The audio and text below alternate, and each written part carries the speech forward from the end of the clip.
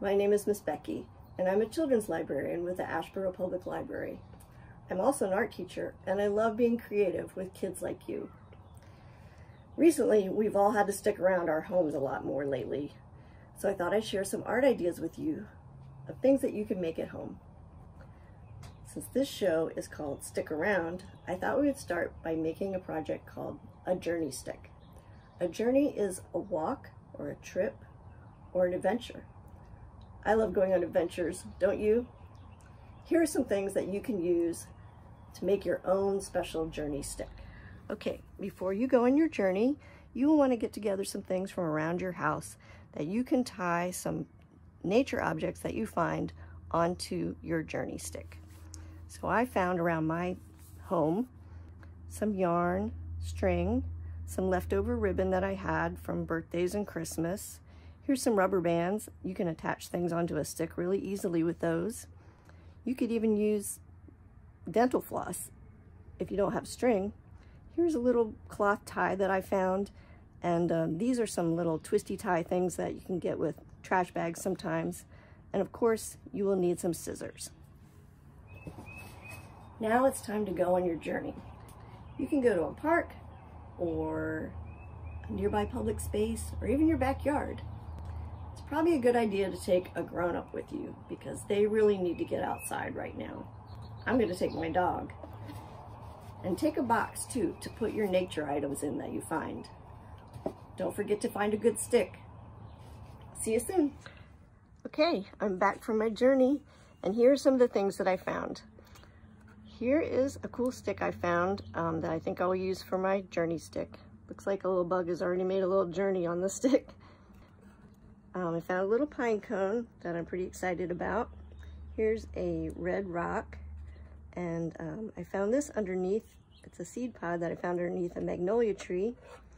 And here is a leaf that I found under the tree.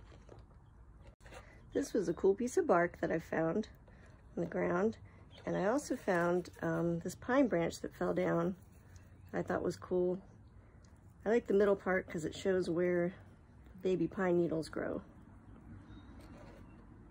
And I found a little tiny acorn. It has an extra hat, which I thought was kind of cool.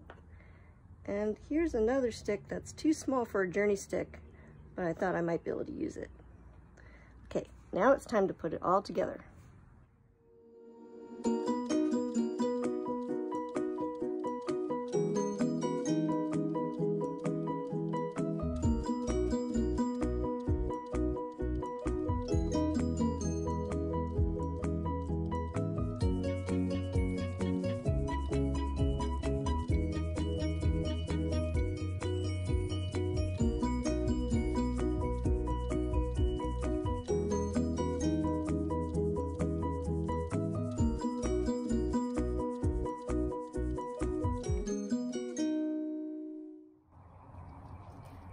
Hi, I'm back. Ta-da! Here's my journey stick. I had fun putting it together. I had to try a couple different things to see which worked best, and that was just all part of the process. So I'm pretty happy with the way it turned out. Now I have a journey stick to remind me of our journey together today, and I can hang it on my wall or put it in a special place in my house. Another idea I wanted to share with you is you could also make a nature weaving with objects that you find in nature. I made mine out of a piece of an oatmeal box, and I just cut some notches in the side and wrapped some string around it. You could also put rubber bands around it or dental floss, and then when you find objects in nature on your journey, you can just weave them into the little loom here, and you know, with the little stems and things, and then it's a STEM activity.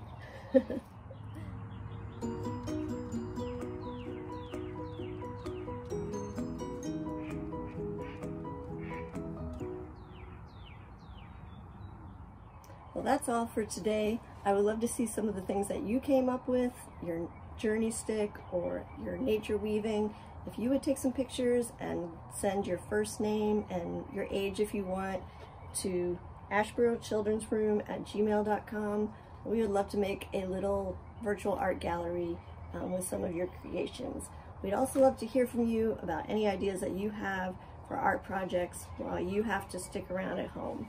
So I'll see you next Friday, and I look forward to being creative with you again. My name is Becky. I'm with the Asheboro Public Library. Bye.